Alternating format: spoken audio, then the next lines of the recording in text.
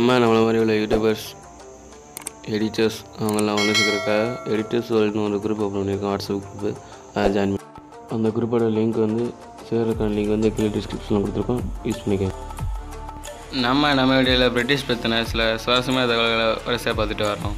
ஏற்கனவே பிரிட்டிஷ் குடும்பத்தில் கடைபிடிக்கப்படுற சில கட்டுப்பாடுகளை பற்றி ஒரு வீடியோ போட்டிருக்கோம். அந்த வீடியோ பார்க்கலாம், எனக்கு டிஸ்கிரிப்ஷன் லிங்க் கொடுத்துருக்கோம், டவுன்லோட் பண்ணி அதையும் பார்த்துக்கோங்க. பிரிட்டன் பெண்களுக்கிடையே ஒரு வித்தியாசமான பழக்கம் நிலவுது. எத்தனை வருஷமாக அந்த பழக்கத்தை தான் அவங்க கைப்பற்றிட்டு வராங்க. ஏன்னா எப்படின்னா, அரச குடும்பம் அதாவது பிரிட்டிஷ் அரசாங்கத்தில் உள்ள அரச குடும்பத்தில் உள்ள பெண்கள் மாதிரியே அவங்களே இருக்கிறதுக்காக வந்து ரொம்ப ஆசைப்படுவாங்க. அப்படி சில பழக்கம் வந்து இந்தியாவிலேயோ மற்ற நாடுகளில் கடைபிடிக்கப்படாது. ஆனால் பிரிட்டனில் அந்த பழக்க வழக்கம் வந்து கடைபிடிக்கப்படுது. அரச குடும்பத்தில் உள்ளவங்க மாதிரியே அவங்களும் ட்ரெஸ் பண்ணிக்க, அப்புறம் அவங்களோட காஸ்டியூம்ஸில் வந்து வாங்கிக்க, அதே மாதிரியே அவங்களும் ரொம்ப ஆசைப்படுவாங்க.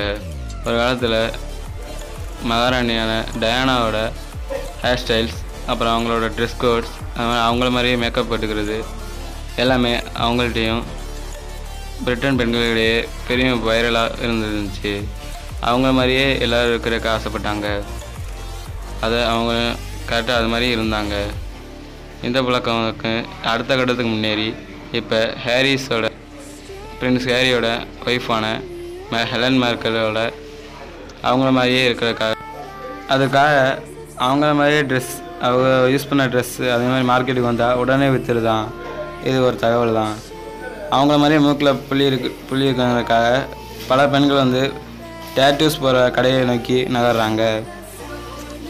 இப்படிப்பட்ட பழக்க வழக்கம் உள்ள பிரிட்டனை, ஆனால் அது வந்து ஒரு மிகப்பெரிய நாடாக கருதப்படுது.